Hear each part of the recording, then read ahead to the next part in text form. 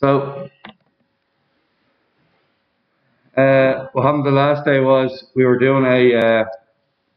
finishing off a quadratic equation where we said the bus and the car have to move 400 meters to collide with each other. For anybody that was here on Wednesday or watched the video. And what happened there was we said that I said 21 plus 32 is 43, 53.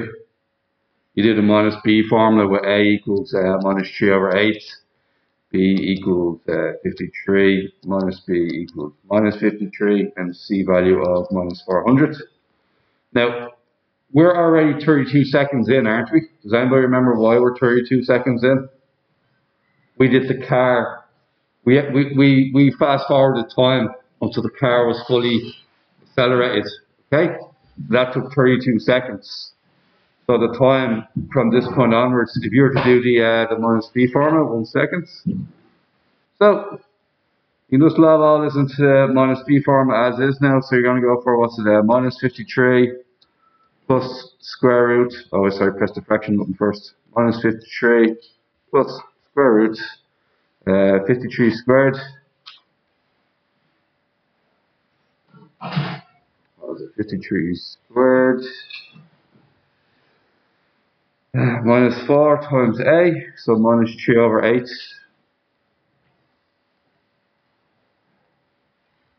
c, which is minus 400, all over 2a. Oh god, minus 2a, all over 2a, which is 2 times, we are here 2 times minus 3 over 8. And when you do that, you should get a value of 8 seconds, okay? That 8 seconds adds on to your 32 that has already elapsed to give us a final answer of 40 seconds. The marking scheme does it completely differently, so I thought it'd be important to do it this way. Okay? Now, find the distance between the car and bus after 48 seconds. Okay. So, that brings us to another set of issues. Give me 1 second. Now, what we said at the start was that the bus started off with 21. Its final velocity we don't know. We know it has an a value of minus 0.75. We know s value that we didn't really know. And we know the t value is now. How many seconds before they hit each other? It was an extra 8 seconds, wasn't it? So, what I'm going to do is I'm going to find out the final velocity right now. So I'm going to find out, we know the car stays at 32, but I need to find out where did the bus, how fast did the bus go by the car? You get what I'm saying? So I have to use this formula here, okay? So I'm going to try to use v equals u plus at. And then we're going to go v equals 21 minus 0.75 times 8.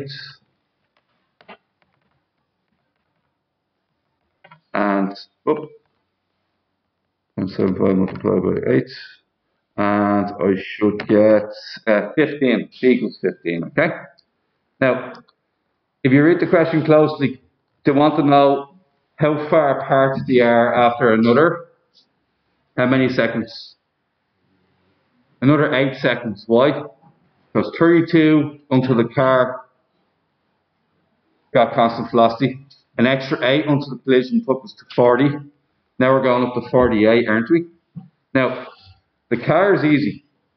The car is distance multiplied by, speed multiplied by time. So it's 32 times 8. Is that okay?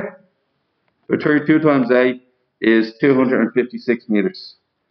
So the car has essentially travelled from this line here, where they're both equal to each other. The car has travelled another 256 meters down the road. Okay. So, next thing then is how far did the bus travel in that time is what we really want to know. So, we're going to do another UVAST again.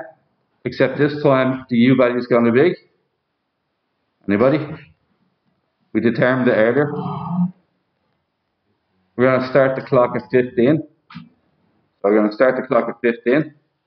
And this time we're not after the t value, oddly enough, is still 8 because it's from 40 to 48 seconds. What are we looking for?